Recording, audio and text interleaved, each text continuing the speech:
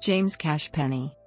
James Cash J.C. Penney Jr., September 16, 1875, February 12, 1971, was an American businessman and entrepreneur who founded the J.C. Penney stores in 1902. Early life. J.C. Penney was born on September 16, 1875, on a farm outside of Hamilton, Caldwell County, Missouri. He was the seventh of 12 children, only 6 of whom lived to adulthood, born to James Cash Penney, Sr. and Mary Frances, born Paxton, Penney. Penney's father was a Baptist preacher and farmer whose strict discipline included making his son pay for his own clothing once he reached his late preteens. After graduation from Hamilton High School, Penney intended to attend college with the hopes of becoming a lawyer. However, his father's untimely death forced a change in plans, and Penney was forced to take a job as a store clerk to help support the family. Penney's health problems caused him to venture west to Longmont, Colorado. J.C. Penney stores. In 1898, James Cash Penney began working for a small chain of stores in the western United States called the Golden Rule Stores. In 1902, owners Guy Johnson and Thomas Callahan, impressed by his work ethic and salesmanship, offered him one-third partnership in a new store he would open. Penney invested $2,000 and moved to Kemmerer, Wyoming, to open a store there. He participated in opening 2 more stores, and when Callahan and Johnson dissolved their partnership in 1907, he purchased full interest in all 3 stores. By 1912, there were 34 stores in the Rocky Mountain states. In 1913, he moved the company to the Kearns Building in downtown Salt Lake City, Utah. The company was incorporated under the new name, J.C. Penney Company. In 1916, he began to expand the chain east of the Mississippi, and during the 1920s, the Penney Company expanded nationwide, with 120 stores in 1920, mostly still in the West. By 1924, Penney reported income of more than $1 million annually. The number of stores reached 1,400 by 1929. The large income allowed him to be heavily involved in many philanthropic causes during the 1920s. By 1921 he had a home, Belle Isle, on Biscayne Bay in Miami. Penney and partner Ralph W. Gwynn had invested heavily in Florida real estate, including 120,000 acres, 490 square kilometers, in Clay County. Some of this land became Penney Farms. This was also the start of Foremost Dairy Products Incorporated. Penney later recruited Polly Reinhold to run the dairy. Most of this work was halted when the stock market crash of 1929 and the Great Depression left Penney in financial ruin.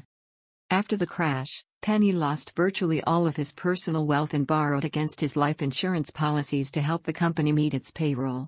The financial setbacks took a toll on his health, and he checked himself into the Battle Creek Sanitarium for treatment. After hearing the hymn "God Will Take Care of You," written by Sevilla Durfee Martin, being sung at a service in the hospital's chapel, he became a born-again Christian. Even after relinquishing daily operating management of the company, Penney continued his active involvement in managing the company and its stores.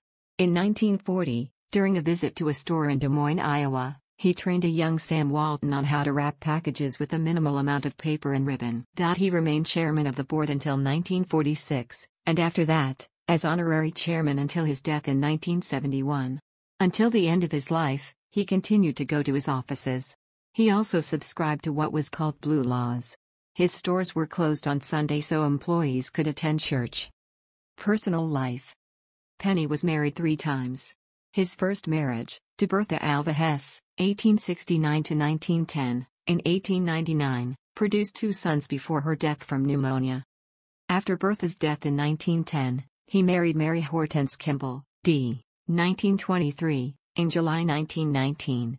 Mary gave birth to their son before her death of unspecified medical issues. In 1926, Penney married Caroline Marie Audenrieth, 1895–1992. She was badly hurt in 1928 when she fell from a horse at their estate in White Plains. They had 2 daughters. Penney lived in New York City at 888 Park Avenue, though he spent the winters in Palm Springs, California. On December 26, 1970, Penney fell and fractured his hip. Just a few weeks later, he suffered a heart attack and never fully recovered. He died on February 12, 1971. The Reverend Dr. Norman Vincent Peale delivered the eulogy at the funeral. Penney was buried in Woodlawn Cemetery in the Bronx, New York City, not far from that of fellow retail entrepreneur, F. W. Woolworth. His estate was valued at approximately $35 million. Affiliations. Penney was a Freemason most of his adult life, being initiated into Wasatch Lodge No. 1 Free and Accepted Masons of Utah, on April 18, 1911. A member of both the Scottish and York Rites, Penney was coronated a 33rd degree on October 16, 1945, and received the Gold Distinguished Service Award by the General Grand Chapter, Royal Arch Masons, in Kansas City, Missouri, in 1958.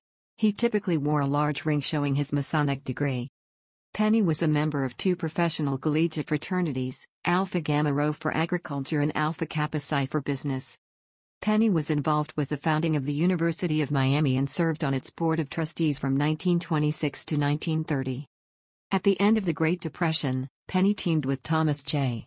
Watson, president and founder of IBM, Arthur Godfrey, the radio and TV personality, and Norman Vincent Peale, a minister, inspirational speaker, and author of The Power of Positive Thinking, to help Henry Simler, an executive with the Remington Rand Company, form the first board of 40 Plus, an organization that helps unemployed managers and executives.